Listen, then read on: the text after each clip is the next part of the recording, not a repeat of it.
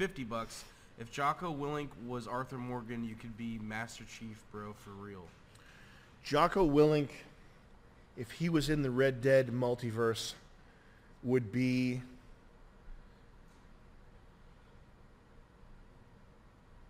probably a horse. And if Jocko Willink was in the Halo universe, Halo multiverse, he would be a fusion coil. Grenade. But he doesn't have a real personality. He is not a real human.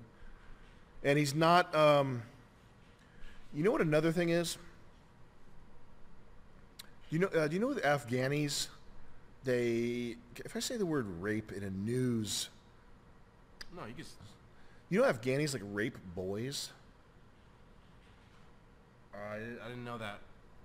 We've heard from, we've talked to people who have been in the situation where, someone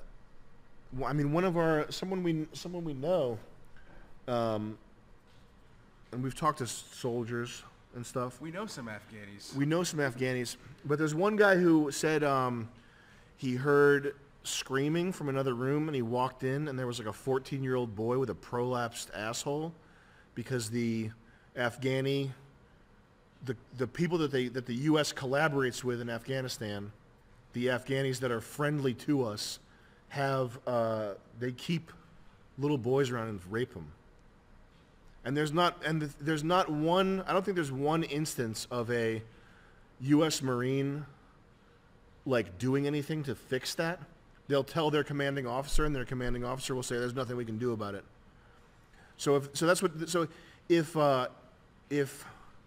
And I'm sure Jocko Willink has seen something like this. How about this though?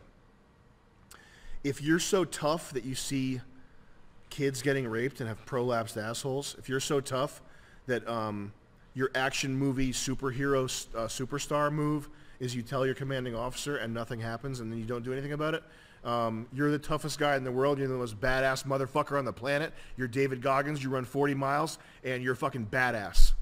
And you're the toughest motherfucker on the planet. And I'd hate to be trapped in a dark alley with you, David Goggins, or fucking Jocko Jackoff, fucking Cockwinker, whatever that guy's fucking name is, Nugget Head.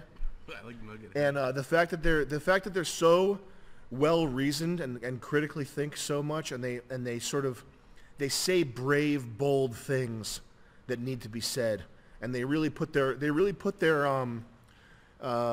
careers at risk in order to they are more concentrated on selling energy supplement powder. I forgot. That's someone else I was thinking of. They never say anything controversial. They never say anything truly controversial. Because it would jeopardize the sale of their supplements. And how about this? I bet my fucking life that if Jocko Willink was posed with a real scenario where, Jocko, if you say this, you're going to lose your supplement deal, whatever it was, and it was something that Jocko felt was true, there's not a chance in hell that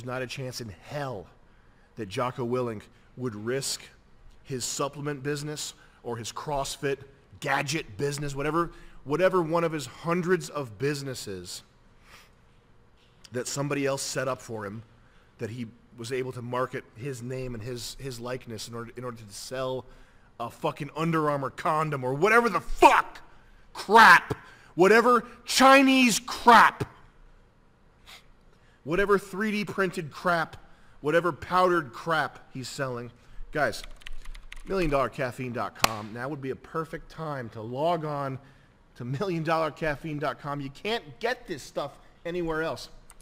But I promise you, I guarantee, I know in my bones, I know in my soul that if something like that for him was really at risk, he would fold. He would fold without hesitation. No. That's a folder. And that's what happens when you're 4 feet tall and you have a chip on you have such a chip on your shoulder that you need to get to damn near 300 pounds. We got Retard with the $20. Oh, is he saying to stop bombing Gaza? Maybe I was wrong. We got retard with the $20. That Chinese guy who chain smokes cigarettes. Hold on a second. And I was listening to combat experiences. We want to figure out a peaceful solution to this. We're going to help you out, and we're going to starve and crush Hamas. And, oh, you don't want to get starved and crushed? Cool. Come to this location at this time. And I know it sucks. But that is how you actually get the other side to see your perspective a little bit as well. Maybe I was wrong. Okay. We'll edit that out later, guys. We get retard with the $20. That Chinese guy who chain smokes cigarettes while running marathons is cooler than David Goggins. Guys, $1,000,000caffeine.com. Now would be a perfect time to support Israel or Palestine. At checkout, you decide where you want your money to go. I give you my personal, I call it my golden guarantee. I call it my golden guarantee that all the profit from this, it's not going to go into my watch collection or my car collection. It's going to go to whatever side in the war that you want it to. We got Doom with the £20. Can we get a compilation of all the no-no people singing Imagine in support for Israel?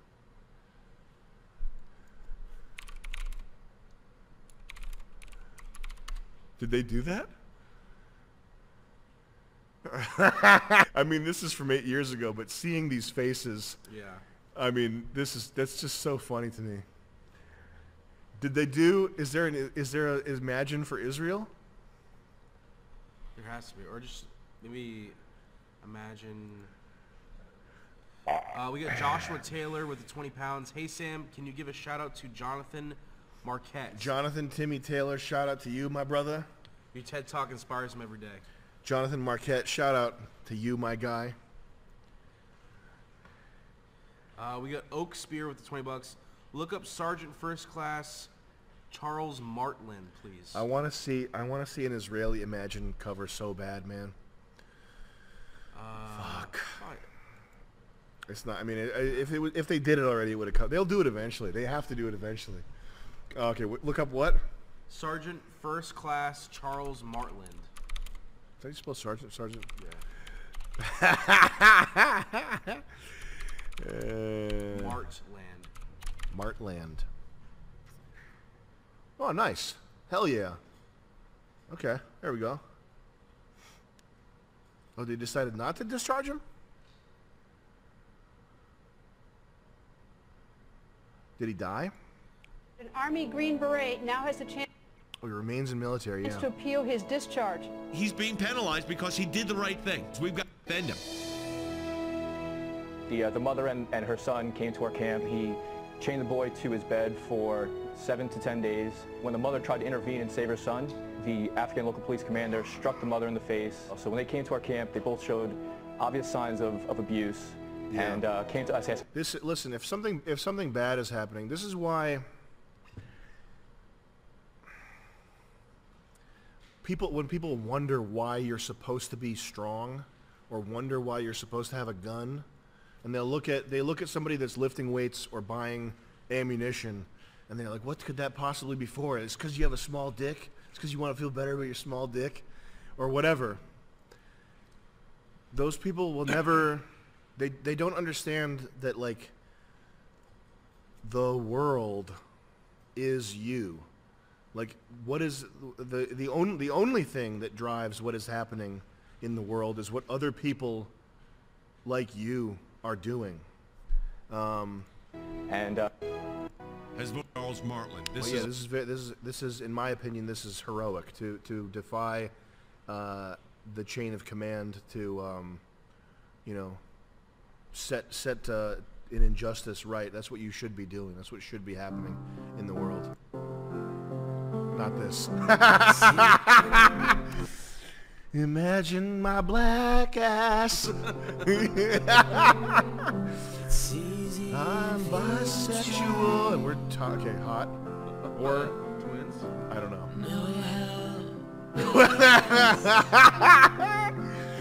Look at this guy. These are all verified AIDS havers. I wish you could get shot again. No, I am that. I don't know what to say. Is that No, that's not the guy that got. Okay, the guy that looks like him, Isaiah Washington's the guy that looks like him that got fired for calling somebody a f-bomb.